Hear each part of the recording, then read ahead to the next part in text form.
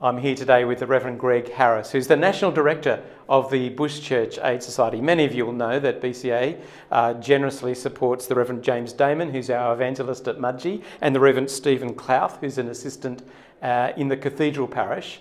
And we're so grateful to you, Greg, for that support. But now BCA is going to support us at West Wyalong, in Cowra and Cobar, as long as we can find the right people for those places. What is it about those three towns that BCA thought, yes, we'd love to partner with the diocese for those three places?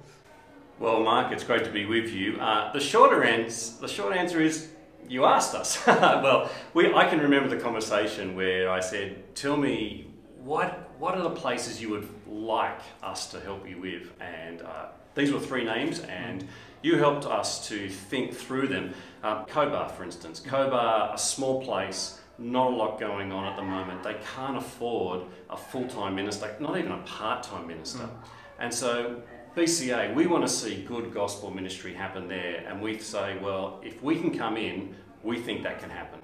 That's so exciting, Greg. I don't think ministry in those three places necessarily would be easy, and yet the whole of the history of BCA is built on ministers who are sacrificial and pioneering and that gritty, get on with it ministry. What would you say to people who might be considering coming to work in those three places?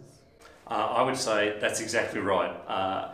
The person who held my role right at the beginning, a gentleman called S.J. Kirkby, he once said, we don't need pious ninnies, which is a phrase you don't hear very often anymore, but we need people of grace, grit and gumption, and that is still the case. And the other thing I would say too is it's going to be an adventure, and in many ways an adventure that you're never going to experience in, say, some of the coastal areas or particularly in the big cities.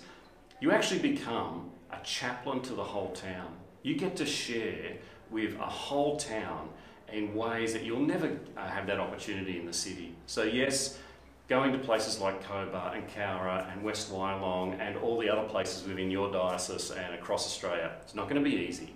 But if your heart beats faster for the country, God is definitely putting that on your heart. And so we're going to say, come and take up the challenge.